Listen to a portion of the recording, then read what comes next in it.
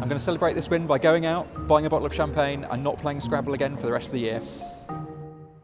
37-year-old Brett Smitheram from London has been named the new World Scrabble champion.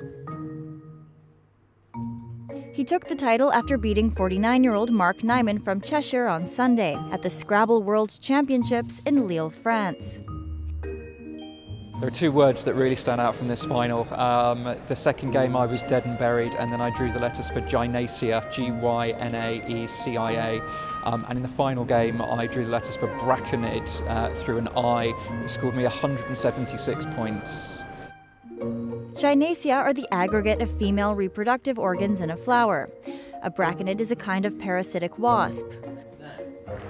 And now it's another word for around $8,000 in prize money.